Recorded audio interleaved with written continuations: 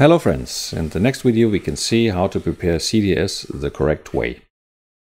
A long time ago I showed how to prepare CDS, but now it's time to show something more easy and adequate.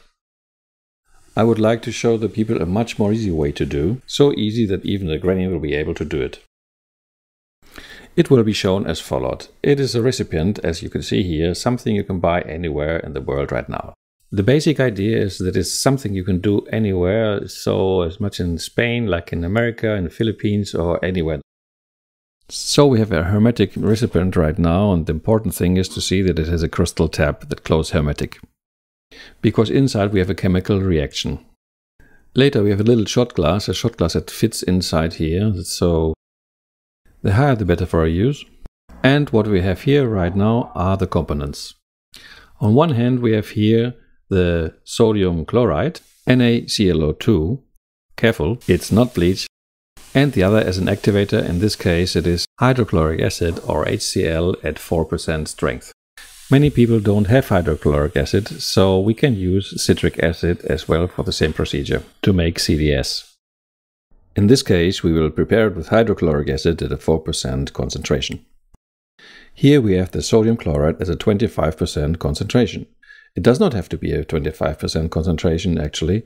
There is a 22.5 concentration as a 24 or 25% concentration. It is not so important. Here we have hydrochloric acid at 4%.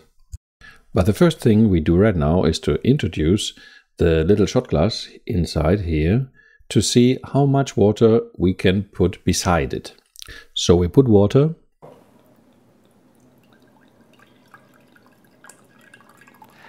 The best is to use distilled water, but we can use mineral water as well. So we fill the recipient in a way that no water comes inside the little shot glass. As you can see, the shot glass has no water and the water line is just below the border. Once this is placed in the right way, what we do now is to take a little syringe like this or something else to measure 5 cubic centimeters. So the most easy way to measure is taking off the cap here like this, and we put the thumb underneath and we fill it with 5 milliliter.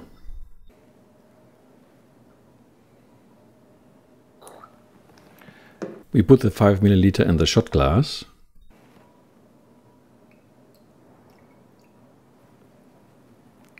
Like this. We close the cap. And now the activator, that's a hydrochloric acid at 4%. We close it as well.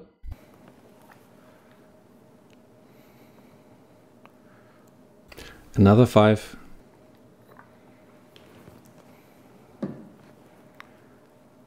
And we put it inside. Don't worry about the drops at your finger. We can wash it later. It is actually not as aggressive like some people might think. Now we close the cap carefully. We don't want to spill it around. Now we will be able to observe how chlorine dioxide gas is liberated inside the recipient. You can see it here in the space above. The smaller the space, the better the absorption. In this recipient approximately fits half a liter. It is a quite useful size to make a CDS concentration. Many people ask about the correct amounts of chloride and activator. Actually, it's a saturation of the liquid, so the gas is absorbed by the liquid, and it's a relative number. It depends mostly on the outside temperature. We can see now how the gas is evaporating inside, and we can see how the water is saturated more and more because this gas is very soluble in water. This is the way how to do it easy. Now, once we've done this, we simply put it into the cupboard and guard it and keep it there till the next morning.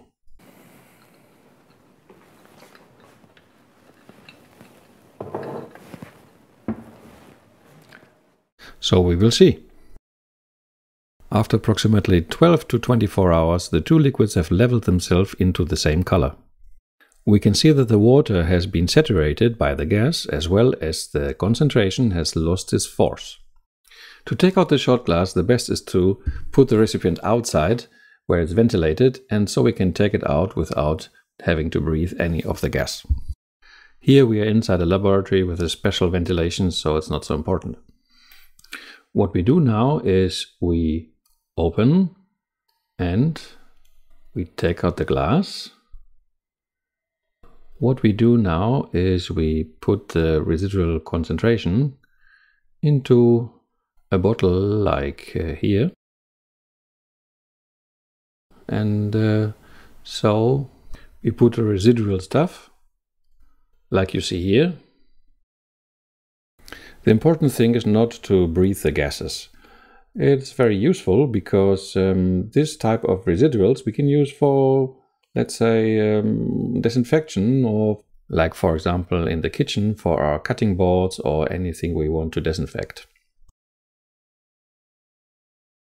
After these 12 hours, the concentration is of approximately 1500 ppm. It means 0.15%. So here now, to make a higher concentration, we make a second round and we take our glass, same glass, and we repeat the process with another 5 ml of sodium chloride.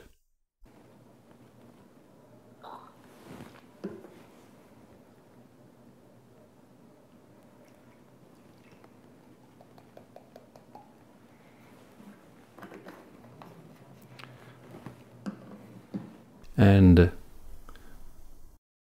we add as well 5 milliliter of hydrochloric acid.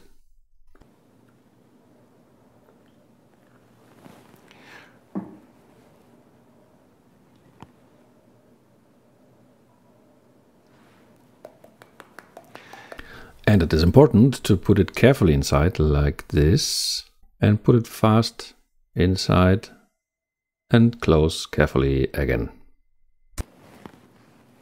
Just like this. Now we do a secondary reaction of the liquids, and many people ask me why we are doing this. I could do the same in one round, but in this case I would use a lot more of the liquids, and too much. It's like a little bit like the rockets when you shoot them to space on 2 stages. It is just more efficient.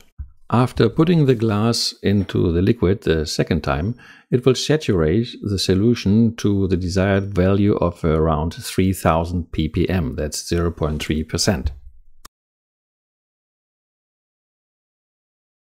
Now, to know the concentration of the CDS that we have been doing till now, we already know that the color has to be more or less like sunflower seed oil, in the case we have nothing to measure with. Obviously the best is to measure it professionally. But how can we measure it professionally when the test strips are only going to 500 and we have a solution of 3000 ppm? Actually, it's not difficult. We have to reduce the concentration to the desired levels. We reduce it, and this I will show you right now.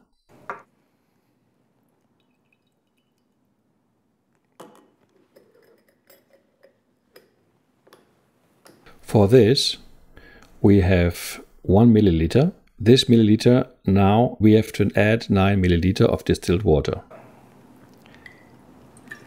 With water, so we fill the syringe.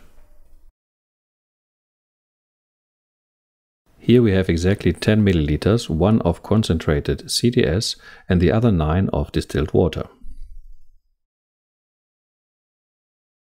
So we take a reactive stripe and we put some drops on the reactive stripe so we can see the reaction. Now we can see how it changed the color.